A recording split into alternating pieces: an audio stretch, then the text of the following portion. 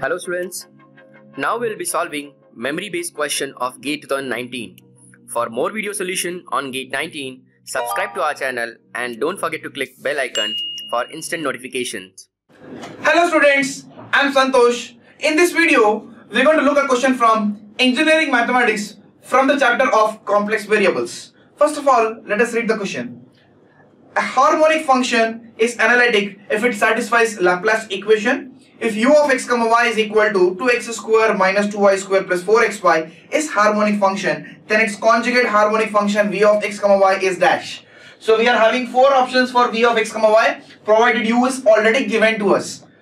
So the best way to do is the option elimination, because we know that if it is an analytic function, then u of x should be equal to that of v of y. Yes or no? This is something that we know. These equations are what we call as a Cauchy-Riemann equation, which should satisfy derivative of u with respect to x should be equal to derivative of v with respect to y, and also derivative of u with respect to y should be equal to minus of derivative of v with respect to that of x.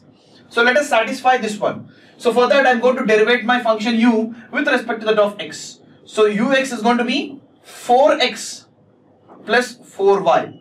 ux is equal to that of 4x plus 4y. So let us check which of these are going to satisfy vy.